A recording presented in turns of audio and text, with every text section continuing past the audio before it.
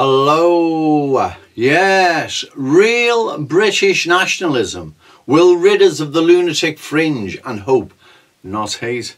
Well, the lunatic fringe and hope, not hate, like Combat 18 and Searchlight Magazine, Jerry Gable, they're one and the same thing, aren't they? Of course they are. Of course they are. You see, in the past, no matter how big the once mighty National Front grew, Jerry Gable knew, Searchlight Magazine, that once his agents within the National Front were activated, the once mighty National Front would be brought down. Is that not what happened? Well, of course. And the same could be said for the once successful British National Party under Nick Griffin. Once Nick Lowell's of Hope Not Hate activated his agents within the BNP, they knew they could bring it down. Is that not what happened? Well, exactly.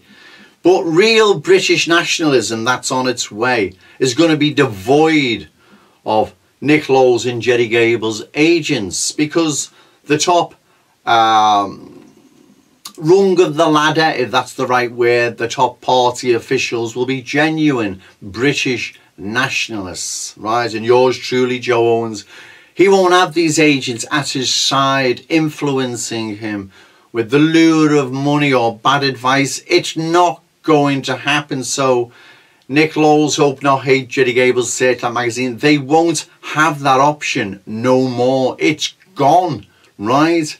And the inroads real British nationalism is going to make is just going to be phenomenal. You see, the Islamic republics here in Britain, we're going to take control of them politically and legally. And yes, Nick Griffin, culturally, community, physically, we're going to control them. But we're going to do it legally and politically as well. And you imagine the inroads we're going to make, free of Nick Lowell's Hope Not Hate agents and Jerry Gable's Searchlight Magazine agents. Because in the past we've been dogged by them. Remember Chris Jackson, another one that works for Gable, Lowell's or whoever. All he ever did in that Burnley was cause trouble. Didn't you remember, Nick? We were forever going down there. People like that won't be able to do their sabotage no more. It's the end of it, right? It's the end of it. Sadly, Nick Griffin, you're still in their orbit. Maybe you don't care. Maybe now you've resigned to the fact that, you know, your life in British nationalism now is a nationalist prophet, swigging copious amounts of real ale and ale pies down your gullet. I don't know.